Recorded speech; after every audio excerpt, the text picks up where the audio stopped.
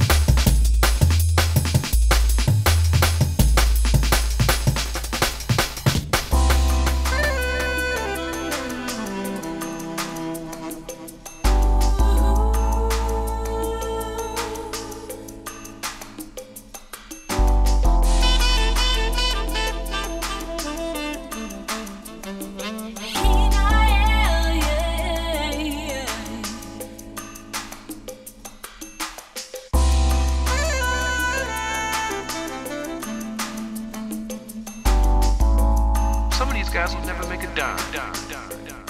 But in the process, they've been the true renegades.